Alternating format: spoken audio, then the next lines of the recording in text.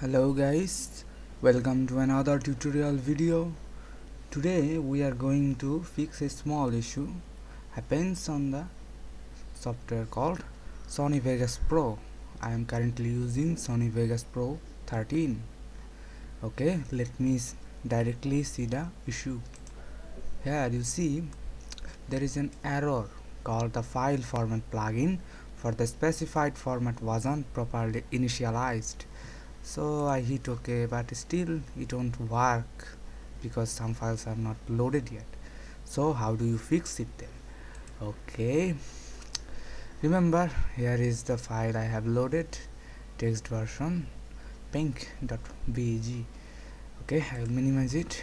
Now the solution to this is just go to Google and search QuickTime. This is what you need.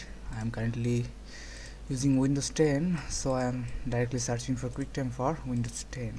Let's see. So here is the search page.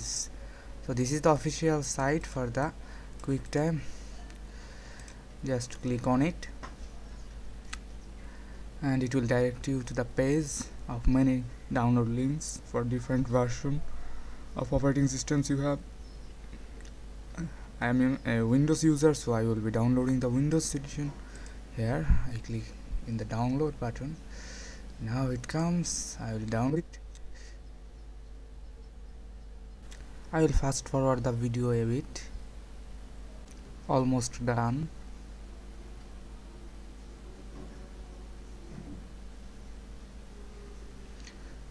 Okay then, now I will install the software. I will directly install it from here.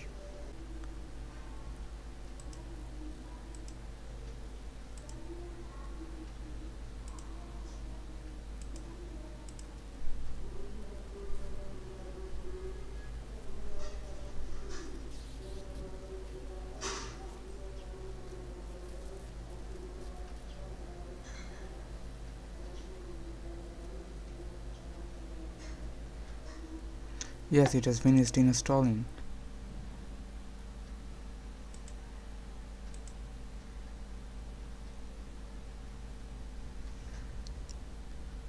Okay, since I have finished installing the software, now I will just open that same thing once again.